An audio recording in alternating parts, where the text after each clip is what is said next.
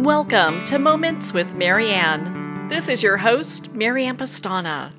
And we're here today with special guest, Lindsey Roy, who's here to share with us her new book, The Gift of Perspective: Wisdom I Gained from Losing a Leg and 2 Lungs.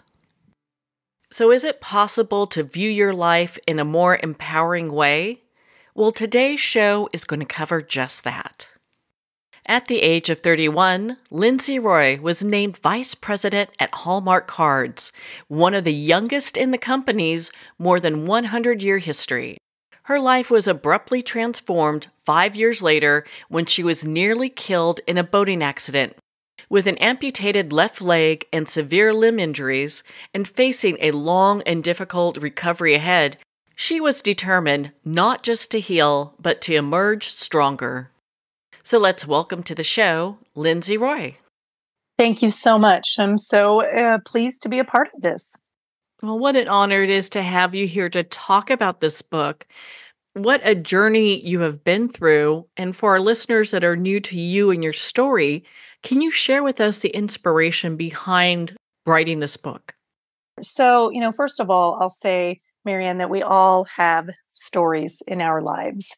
And I am no different. I just believe through the unique paths I've traveled that by telling my stories, my hope is that I can then make purpose from my pain. And so in a nutshell, those stories in my life are 10 years ago, having a leg amputation as the result of a freak boating accident.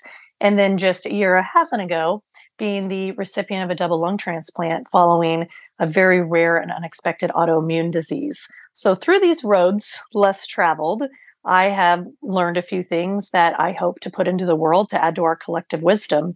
And I think, others should do the same because we really can learn from each other. None of us will walk the same path, though we all, have our own paths to walk. Well, thank you for sharing that. I know it's just interesting when we look at everyone's got their own story or their own difficulties on whatever road they're traveling. And in many ways, it seems like, you went through like the master course of changing perspectives, because I think a lot of people might get a little stuck with everything that's happening because those are some major things. They definitely were major things. And, my leg amputation happened when I was 36 years old.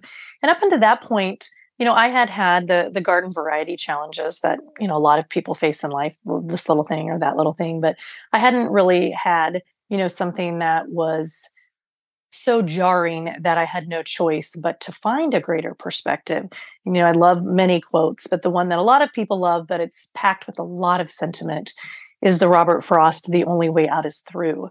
And that to me is what happens to you when you have something. Like I said, a lot of us have these seismic things where your choice is, to lie down by the side of the road and feel sorry for yourself, or to find a way to kind of walk through that proverbial forest and get through to the other side. And I will also admit there were times in that path through the forest, that I was angry or depressed or stopped and took a break. I mean, I'll be very real in our discussion here today, but I have found that you have to walk through.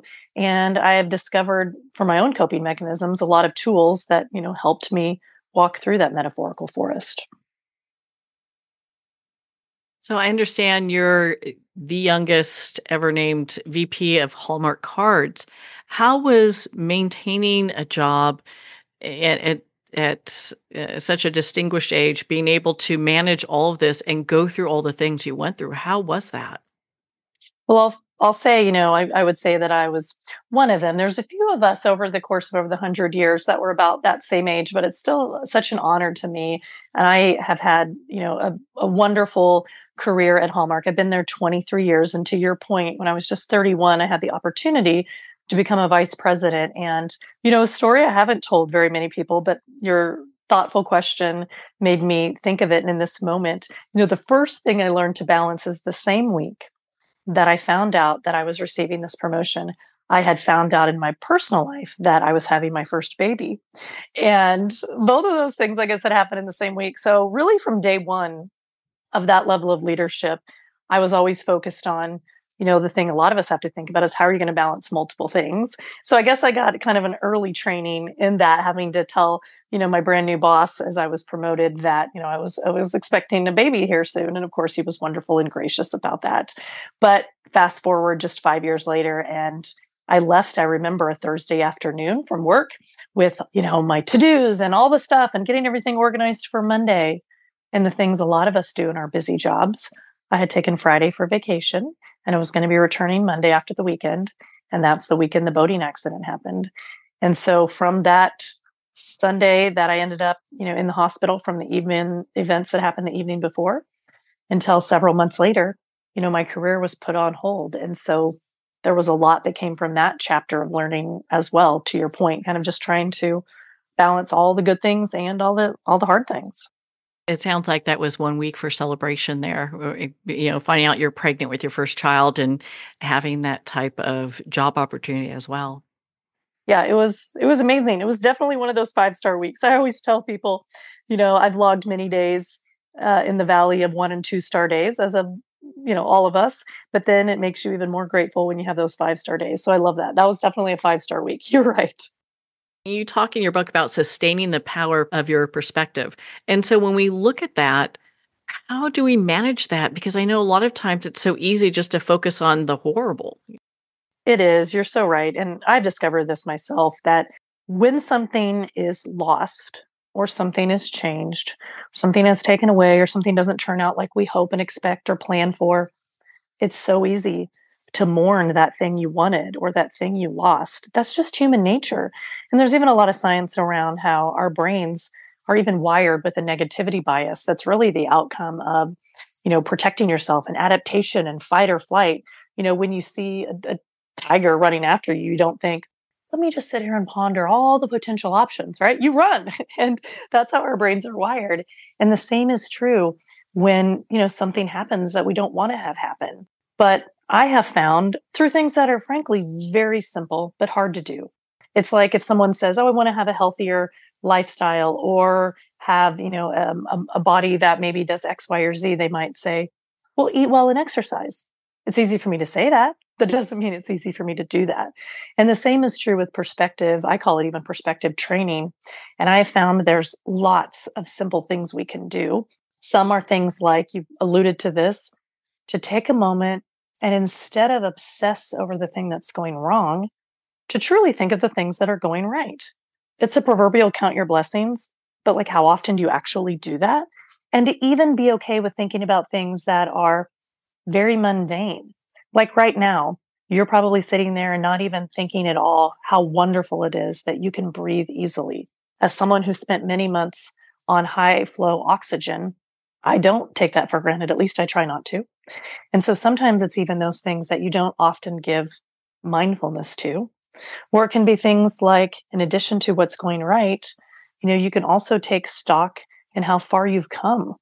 And maybe that's hard day one in the wake of a tragic situation or a difficult, news that you hear.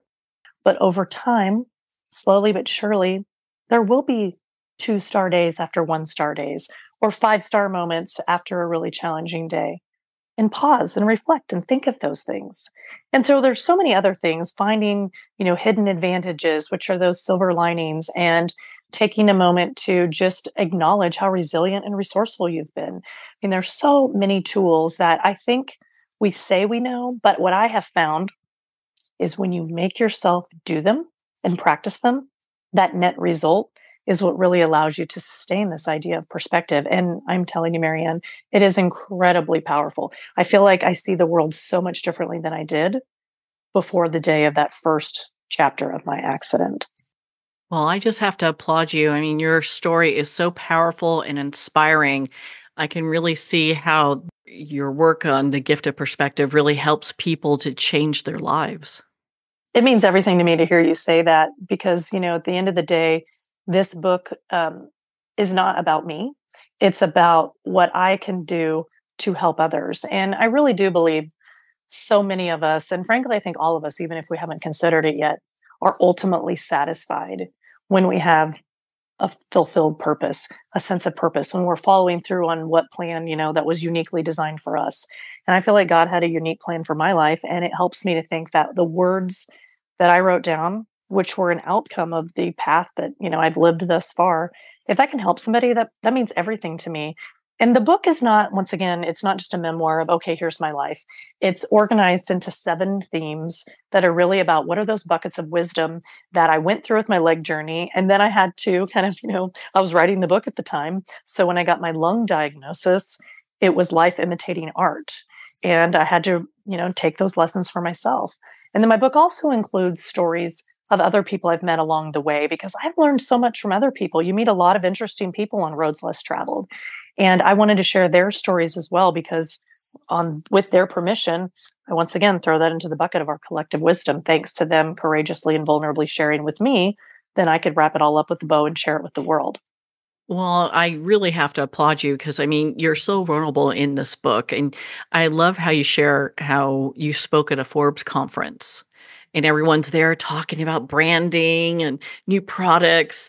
And you went in with a totally different perspective. I did. Yes, I was serving at that time as the chief marketing officer at Hallmark, which, gosh, what a privilege, I mean, when you think about the amazing stories and commercials and products and just purpose we get to be a part of at the company, I mean, that's a privilege in of itself. And I was chosen as one of the speakers at this conference. And I was talking to the people who organize these kinds of things. They were saying, yeah, our theme this year is really about vulnerability and authenticity. And I had recently, just returned back to work a year or two before then. And I still, in my mind, had all of those lessons that I learned from being in a wheelchair, learning to walk on a prosthetic leg, being humbled in so many different ways. And I thought, everybody's going to tell this story that's basically going to be how they brought their brand or product or whatever to life. And I talked to the organizer and I said, hey, I learned some really hard-won lessons about what it was like at work for me before, when I was a little more guarded and a little bit more, hey, this is what I'm supposed to say kind of minded. And then when the accident happened, I was so vulnerable and honest and raw because I just frankly didn't worry about those things. I was on a different plane of perspective. And she said, I think that'd be amazing. And so at that point, it didn't even take courage. It was just my new normal. After I'd faced death, I wasn't worried about someone judging me for rawly sharing. And I stood up there and I told stories of, having people have to help me slide down a portable piece of wood onto, a toilet in my living room because I literally couldn't move more than 2 inches by myself with 3 of my 4 limbs injured. I told stories about what it was like to try to return back to work when, I could barely walk in the door and just crying alone in my office of how challenging everything was. And it was amazing. When I was done, the whole room stood up, and the whole rest of the conference, people came up to me and they shared their truth with me. And I felt like I had these instant, deep connections. And it was simply because I had, a story and a recent story, and I allowed myself to put myself out there.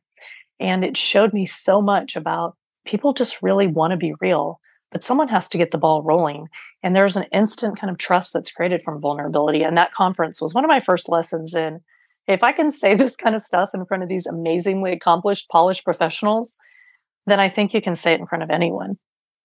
How empowering is that, being able to share your story in a way that, you just feel so empowered doing it and bringing that to the table. I'm sure a lot of people really resonated with what you had to say, and I could see where that would make shifts in how they manage their work going forward.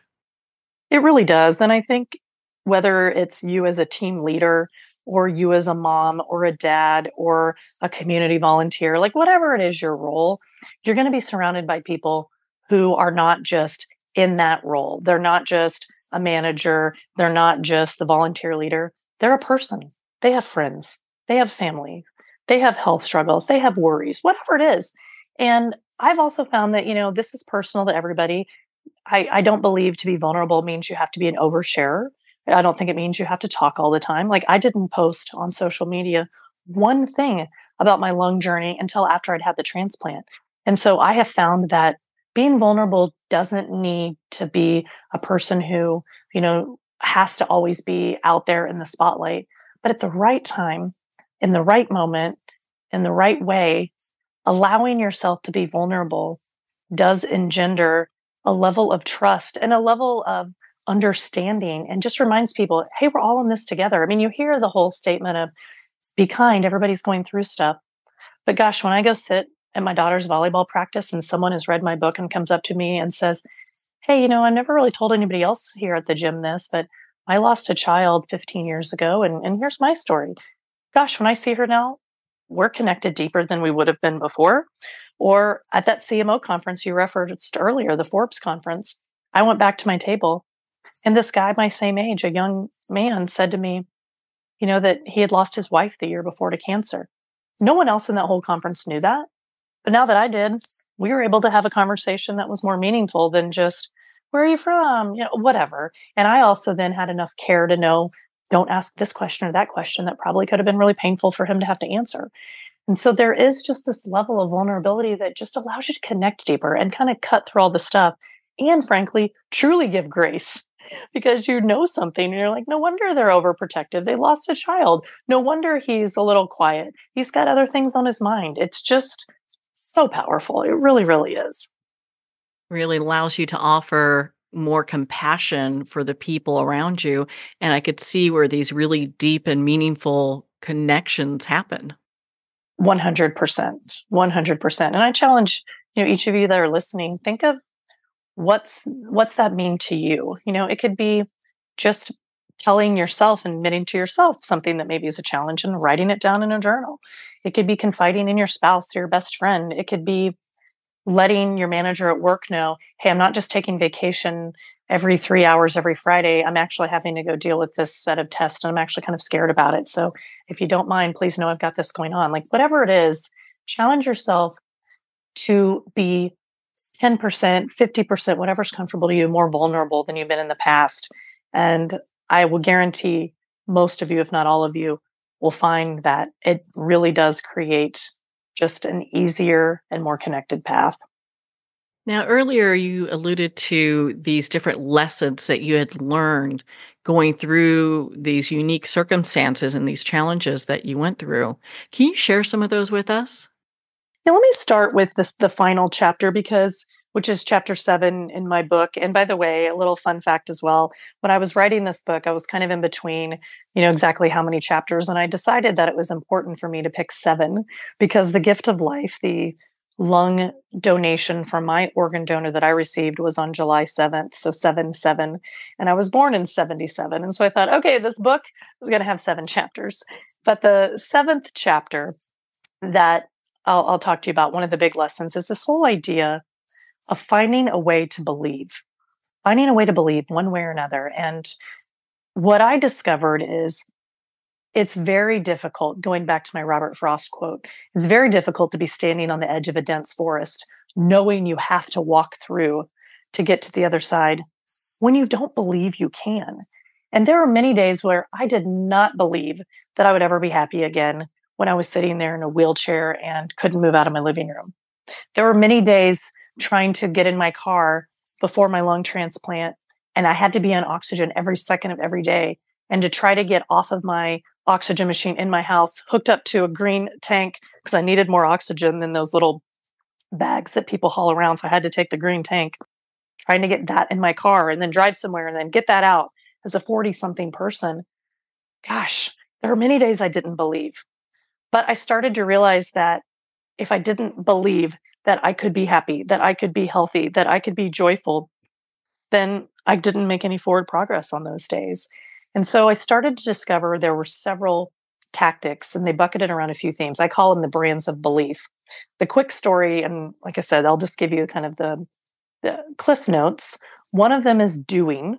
So make yourself try something, push yourself outside of your comfort zone, do something to show yourself that maybe you can do more.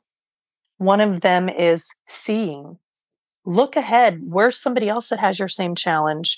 And even if they don't know it, follow them, watch them, model after them and say, gosh, I can see the part of the future that I'm not to yet. Maybe if they can make it through, I can too. It'd be, imagine seeing a video in the forest where you see someone popping out the other side and you think, I can do this.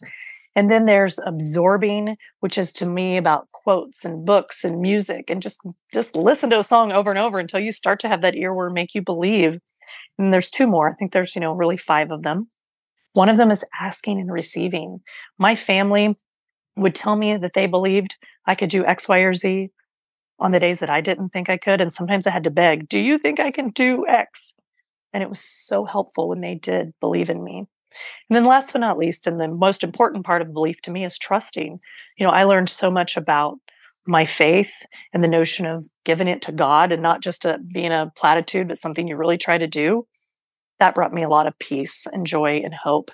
And so these brands of belief, as I call them, I had so many trials and errors and so many different attempts. But by doing those things and forcing myself to kind of go through those mental motions, I would find that I could get 20, 30 more miles on kind of my belief runway, which is what I needed to keep propelling forward those darkest, shadowiest days. My goodness, I just love that. I love how you bring all that together. And what an empowering journey it is for people who read your book to be able to go, okay, I can see how this resonates with me here. I'm going to shift and really develop my gift of perspective. That's my hope. And within each of these 7 chapters, there's lots of different stories, like I said, from others, stories from my own life. And some of them are deep. And frankly, some of them are funny, where I'm vulnerable in the almost embarrass yourself way to say, okay, here's where I failed, but here's where I learned, or here's something I did that might sound crazy, but man, I learned this from it. But wrapped up in all those stories and, insights and all of that good stuff, I've loved hearing from the readers who have read my book. And each of them will come up with a different kind of collection of, man, I really thought X, Y, and Z was appropriate for my life, or this one thing I found to be so helpful, or these 2 things made me laugh. And it's just been so joyful. And like I said, kind of back to that purpose driven mindset for me to hear how people have applied, those multiple things. Because like I said, it's all under the umbrella of perspective, because perspective is just simply how you see things. But sometimes you have to work to change your vantage point. I love this idea of your home and how you can see that from different angles. Maybe you are in a drone and you're looking down on your home or your apartment or your flat or whatever it is. Maybe you're standing right in front of your front door on the outside, the exterior. That's a different vantage point. Maybe you're laying in your bed in your bedroom. That's a different vantage point of where you call home. And you can have a more innovative mindset. You can have a more positive mindset.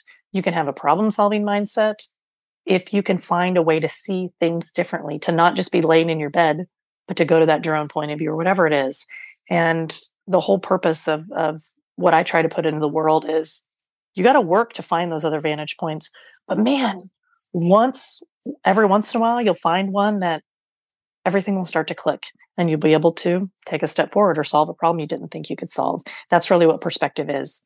It's a vantage point. And you can get stuck. You used this word earlier.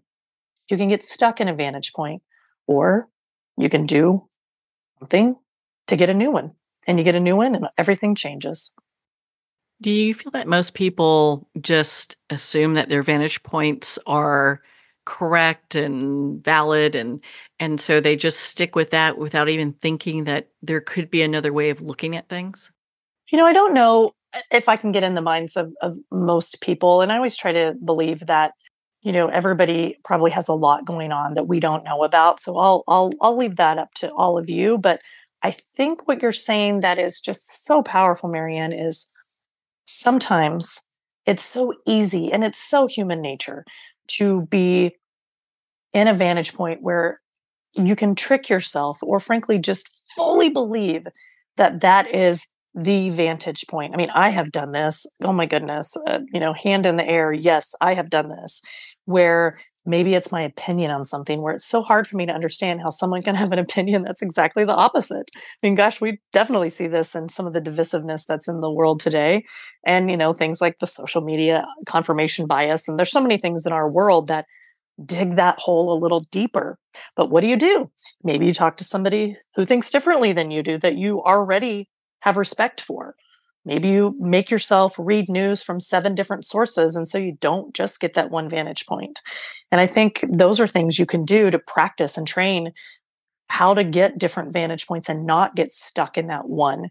And then I think when it's about something that you find challenging, and maybe it's just easy to say, well, from vantage point A, it's never going to work. It's never going to get better. It's never going to be solved. You can either stay there or you can say, okay, I'm going to hop over to vantage point B, C, D, and F. And maybe just one of them, I'll see something a little different, a different color, a different mode. And it's harder. It is harder to do that than to stay stuck. But man, it's 1,000 times easier once you do it. You just have to do it. I think everyone goes through really dark times. What was it that helped you the most during your darkest hours? Well, I've alluded to this, but my own personal truth is my faith was the most important thing to me. And without that, I think there are several things that I couldn't have gone through. But I also say this humbly because when I went through my leg journey 10 years ago, I thought I was a person of faith, and I think I was to a degree.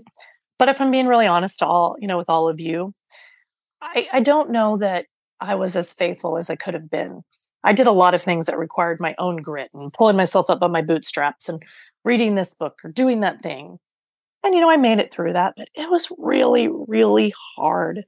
And despite a very awesome support system, I felt very alone a lot of that journey.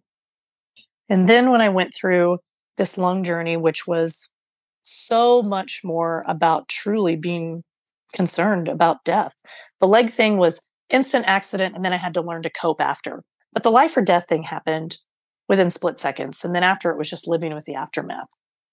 Leading up to my lung transplant, there were many days where it would not have been surprising if I would not have made it. There was all of the fears of the surgery itself. There were so many things after the surgery. And when you get that close to your biggest fear ever, which is, dying in your mid 40s with 2 middle school kids at home, I got to a point where I had nothing left but to truly trust God instead of myself. And that pushed me to a level that was exponentially higher in my own faith journey than in sort of my first chapter, which was my leg journey. And I just want to share that with people. And I know faith is personal, and you all have to decide what it means for you. But for me, that was for sure the thing that helped me the most. And a lot of the people that I've met along the way that I reference in the book, I don't talk about their faith journeys as much. I just share mostly that about myself in one of the chapters. But each one of them, in their own personal way, had that part of them as well that had been honed through their deep hardship. And so that's definitely the number one thing that helped me heal. And there were many days when I actually was peaceful and joyful, when you would have looked at my circumstances and said, how in the world are you not just stuck in your bed? And it was because I trusted, and it was a gift beyond comprehension. I think that's such a beautiful message, especially for this time. It was, as people are coming together and others are looking for ways to be more meaningful in relationships. The relationship we have, with our faith, I think, is one of the most important.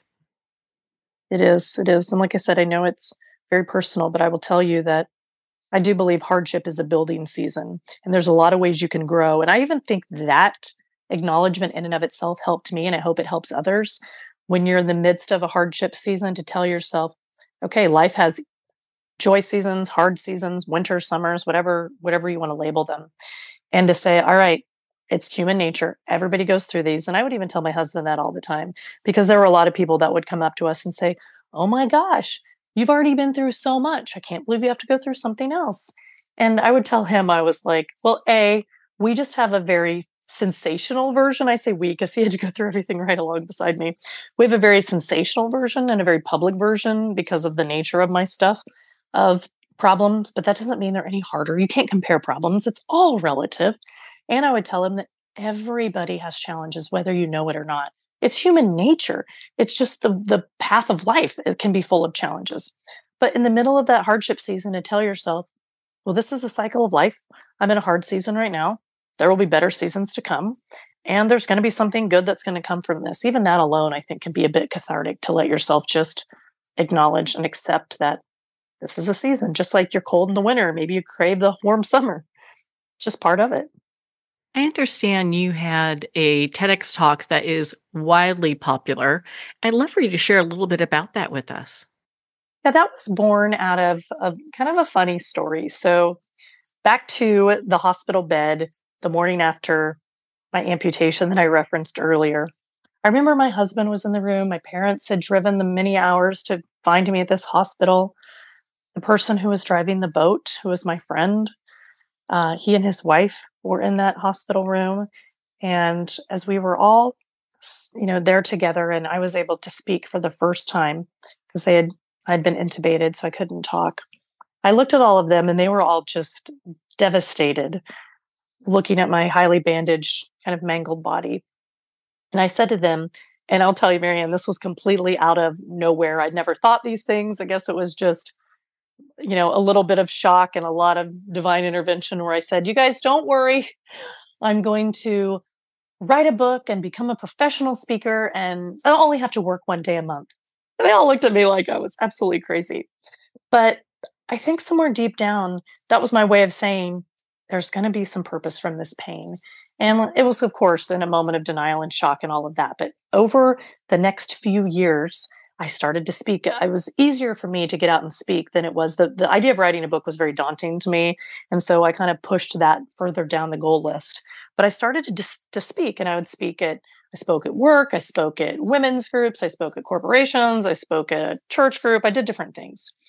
And I started to think, gosh, I would love to do a TED Talk. And what inspired that was I had been very inspired by a TED Talk myself by a woman named Amy Purdy, who was 19 years old, a snowboarder, athlete, obviously a young woman, and she contracted bacterial meningitis and had to have both of her legs amputated. She actually competed on Dancing with the Stars and has done some pretty cool things. Her TED Talk meant everything to me, and I thought, well, maybe I should try to do a TED Talk and maybe it'll help someone else. So in 2017, I did just that. And, it lives out there on YouTube today, 6 years later, and it's fun for me to still hear from someone who just watched it, even though it's 6 years old. And I love the thought that, 5 seconds or 2 minutes or whatever of that 17-minute TED Talk from 2017 could help somebody else. Well, I listened to your TED Talk and I found that the discussion and the talk that you brought forward was evergreen. It's something that can help people. It doesn't matter if it was done yesterday or 20 years from today. It is such a relevant piece, and I highly suggest people go and listen to that. Well, thank you. I appreciate that greatly. That really means a lot. You are very welcome. Well, my goodness, Lindsey, I mean, we can talk forever. Where can our listeners connect with you and learn more about your work and your book, The Gift of Perspective? Absolutely. You can find everything and links to everything on my website, which is lindseyroy.com, LINDSEYROY.com. And you can also find my book, wherever books are sold, Amazon, Barnes and Noble, etc. And the TED Talk is on YouTube under my name, Lindsey Roy TED Talk. So those would be some things. Or my Instagram is Lindsey Roy 26. Little fun fact also, both of my kids were born on the 26th. So, that's another favorite number of mine. But I really, really appreciate this conversation. I love listening to your podcast. I think you cover such interesting topics, and it's just an honor that you asked me to join into the conversation today. So thank you so much. Well, thank you, Lindsey. It's been such an honor to have you on the show today. Make sure to pick up your copy of The Gift of Perspective, Wisdom I Gained from Losing a Leg and 2 Lungs. The Gift of Perspective is available at Amazon, Barnes & Noble, and all indie retailers. And remember, support our indie bookstores. Well, we're at the end of our time today. I'd like to thank everyone for tuning in. You've been listening to Moments with Marianne, where we make every moment count.